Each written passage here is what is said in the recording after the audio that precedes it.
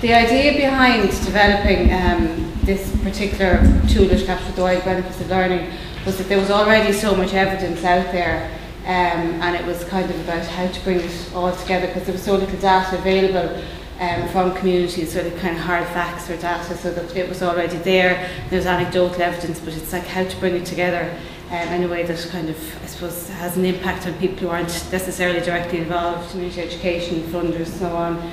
So the idea was that it was time to start recording data, but for learners themselves to give a bit of a, I suppose it shows learners, you know, how much they're kind of gaining from it, and it allows learners to self-reflect, and I suppose it gives you a bit of a buzz as well when you see how much you've kind of improved over time, or how much people have learned.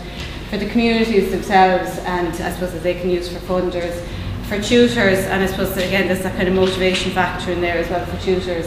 And then for funders as well, to show that the work is actually having an impact.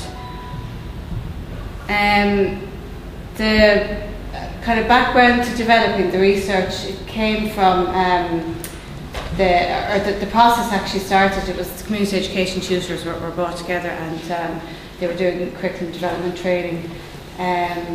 The focus of this, and the tutors that were involved in this were mainly involved in non-certified courses, but the actual the tool can be used with accredited programs as well. But all this research was done with tutors who were delivering non-certified courses. And the assessment tool was two-sided. It's focused on the subject-related outcomes and then the wider benefits of learning as well. So like, you were able to get a picture of how much somebody had benefited in terms of their skill in a particular course, but also the wider benefits in terms of their own personal development, community, the impact on the community, their families and so on, and I suppose education and training. The benefits of this particular model, and again Catherine will go into the details on, I suppose we were going to jump a little bit ahead, but she'll go into the details on how it's used and the actual tool itself, that it was something easy for tutors and learners to use. So it's quite an easy template, it's easy enough to explain. It also helps tutors to understand why the learners have come to the courses, and it helps to develop the course that they've come to as well, because they're negotiating with the learners from the start on the outcomes of the programme, and that has an impact then on when they're actually filling out how well they have done and so on, and their objectives for the programme. It allows learners to reflect on the results of their participation in learning. So it's a good opportunity for learners as well to sit back and reflect and to see how much they have actually achieved over the period of the programme or the course. It adds value and richness to the learning experience, but that speaks for itself, and it provides useful data on the impact of learning, which can be used to show the effectiveness. So again, it's not just necessarily about funders, but it is useful to have it, and it's useful, again, I suppose, in terms of motivation, everything else for learners, tutors, and coordinators and so on. So there was, I suppose, kind of speaking to the converted here, so that I won't go through everything here, but I suppose a lot of the evidence, when the tutors came together to do the training initially, they kind of discussed and brainstormed around what they had experienced, the impact of community education on them was, and there was so many different impacts here, and they kind of naturally broke down into 4 different areas. So you had personal development, culture, community and family, education, employment and enterprise, and health and wellbeing. And those 4 areas were used then when learners were asked to document the impact that a particular course has on them, and that was part of the wider benefits side of the analysis. Using the actual tool, that the tutors were asked initially to brainstorm with the adult learners in the group, and I suppose that could be part of focus group, and initially just discussing with the group what they actually hope to achieve from the programme. So that, again, that was part of the learners identifying their own needs at the beginning and what they wanted to achieve, and it was a good opportunity for the learners to have an impact on the development of the programme itself. So they were asked to set up group learning outcomes. For each course that they ran, then you'd have a minimum of 3 was requested maybe they did a minimum of 3 outcomes and maybe up to 5 outcomes, and then they would rate how they had done in each of the outcomes at the end of the programme. And then the idea is to reflect on their learning and the wider benefits to them. So it's to reflect on the actual learning, the skill set, and then the wider benefits to them and their community and so on, and family situation. And then I suppose for the tutors and involved was to collect and review the information and then to collate it. So there was training involved, and again that would be part of, if people want information on it, would be part of the pack as to how this was done. There was data spreadsheets, there was templates developed to actually collect and collate all the information.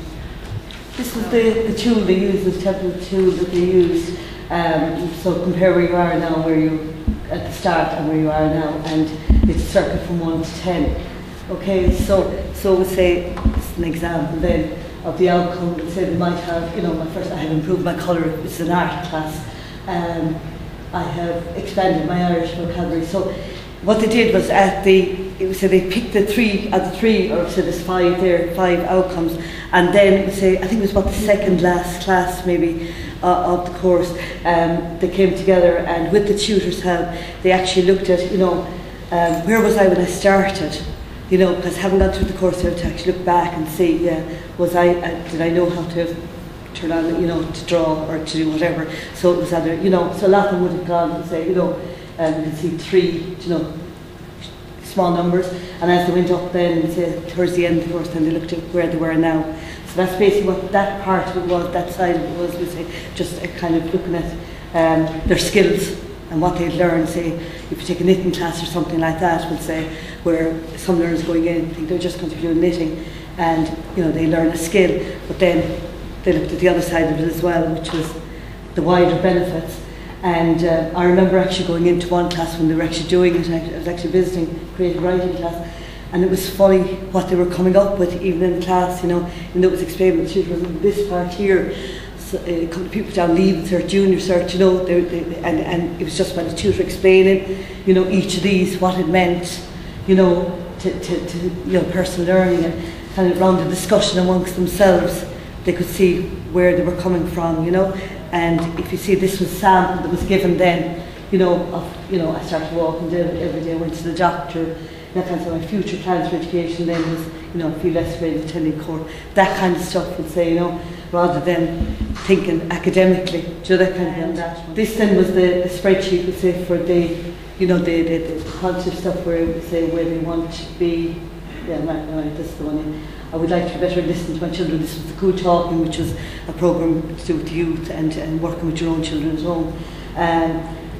So if you see there, most of them low 4.5, 5.2, and then after they had more confidence to actually build up over the course. And that was a yoga class, and a yoga class, somebody along, do their yoga, go home. So this was a way of them actually interacting with each other as well. And again, I mean, this one is interesting because it's very low numbers in the beginning, and you would in the beginning as yoga come in very low, and they had actually gone up, their fitness had gone up.